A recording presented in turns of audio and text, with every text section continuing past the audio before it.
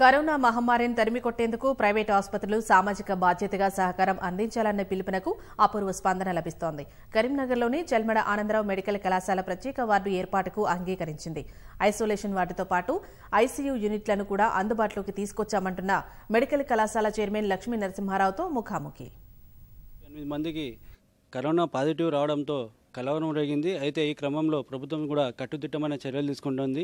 అయితే ఇంటింట సర్వేలు నిర్వహించి ఎవరికైతే జలుబు ఇలాంటి లక్షణాలు ఉంటే వాటిని నమోదు చేయడమే కాకుండా వారికి తగిన వైద్య సదుపాయాలు అందించేందుకు తగిన ఏర్పాట్లు చేసింది. ఆ క్రమంలో ప్రభుత్వము ప్రైవేట్ ఆసుపత్రులు కూడా సామాజిక బాధ్యతగా ఐసోలేషన్ వార్డులు ఏర్పాటు చేయడానికి ముందు రావాలని చెప్పేసి కోరారు. ఈ క్రమంలో కరీంనగర్లోని చల్మేడ ఆనందరావు వైద్య విజ్ఞాన సంస్థ ఈ ఐసోలేటెడ్ వార్డ్ ఏర్పాటు చేయడానికి ముందుకొచ్చింది. అయితే ఎన్ని బెడ్లు ఉన్నాయి, ఇన్నున్న సదుపాయాలు ఏంటి, చైర్మన్ చల్మేడ లక్ష్మీ నరసింహారావు మనతో ఉన్నారు, అడిగి తెలుసాం.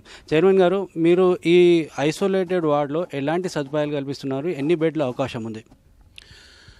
ప్రభుత్వ పరంగా 50 బెడ్లు కావాలని కోరడం జరిగింది. అట్లే మాకు మా vice chancellor Kaloji Narayana Rao university వారు రావడము, అంటే వారు కూడా చెప్పడము, వారి సూచన మేరకు రిజిస్ట్రార్ గారు వచ్చి చెక్ చేయడం జరిగింది.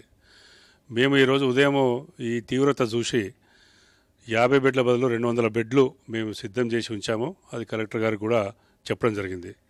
తద్వారా ఒక 10 బెడ్ల ఐసీయూ కావాలి అని చెప్పడము. మరి ఈరోజు కలెక్టర్ గారితో మాట్లాడిన సందర్భంలో వారు ఒక 20 బెడ్లు విత్ వెంటిలేటర్స్ ఉంటే బాగుంటుందని చెప్పారు.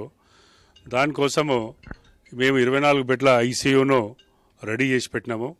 ఇది వచ్చినా కూడా సమాజ బాధ్యతగా తప్పకుండా మేము కరీంనగర్ జిల్లాలో ఎటువంటి విపత్తు వచ్చినా కూడా ఎదుర్కొనే పరిస్థితులు మేము తయారై ఉన్నాము.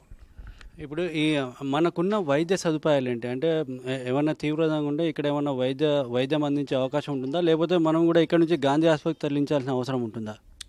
అంటే ప్రభుత్వం అనుమతిస్తే తప్పకుండా మేము కూడా మాకు కూడా పల్మనాలజీ డిపార్ట్మెంట్ ఉంది. ఎటువంటి విపత్తును కూడా చేసే శక్తి ఉంది. బట్ అదంతా గవర్నమెంట్ డిసిషన్. వారు ఏమన్నా క్వారంటైన్ చేసేదానికి ఇక్కడ చూస్తారా, తీవ్రత ఉన్న వాళ్ళను ఇక్కడ చికిత్స చేయమంటే తప్పకుండా చేసే అవకాశం ఉంది. లేదంటే వారు గవర్నమెంట్ హాస్పిటల్ షిఫ్ట్ చేస్తే వారు అక్కడ చేయవచ్చు.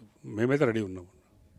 ఇక్కడ ప్రిన్సిపల్ ఆజిమలి ఉన్నారు. అయితే మనం ఇక్కడ ఎలాంటి వైద్యం చేసేందుకు అవకాశం ఉంది, ఉన్న సదుపాయాలు ఏంటి? ఆల్రెడీ సార్ చెప్పిన వైస్ ఛాన్సలర్ సార్ ఫోన్ చేసిన ఆల్రెడీ అయితే ప్రభుత్వ ప్రకారం 50 బెడ్స్ అన్ని మెడికల్ కాలేజ్లో సరిపోతుంది అని చెప్తున్నారు. బట్ మన తరఫు నుంచి 200 ఐసోలేషన్ బెడ్స్గా రెడీ చేసి పెట్టినారు. అంటే ప్రభుత్వం నుంచి వాళ్ళు పేషెంట్లను తీసుకొస్తూనే ఇక్కడ ట్రీట్మెంట్ చేస్తారా, లేకపోతే నేరుగా ఎవరైనా వచ్చి మిమ్మల్ని అప్రోచ్ కావచ్చా? అప్రోచ్ కావచ్చు, ఎవరైనా అప్రోచ్ కావచ్చు.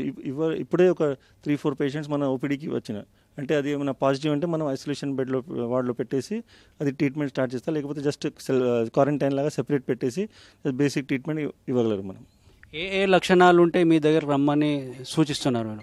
అంటే మన దగ్గర అంటే కొంచెం జలుబు, దగ్గు, ఏమైనా దమ్మటి ఉంటే పేషెంట్స్కి, లేకపోతే ఏమైనా జ్వరం ఉంటే, అటువంటి లక్షణాలు ఉంటే ఇమీడియట్లీ మన దగ్గర అప్రోచ్ కావచ్చు. పేషెంట్స్ కానీ ఆ పేషెంట్ అటెండర్స్ ఏమైనా ఉంటే మనకి రిపోర్ట్ చేస్తే కూడా మన తరఫు నుంచి ఏమైనా వైద్య కావాలంటే మనం రెడీ ఉన్నాం చేయడానికి.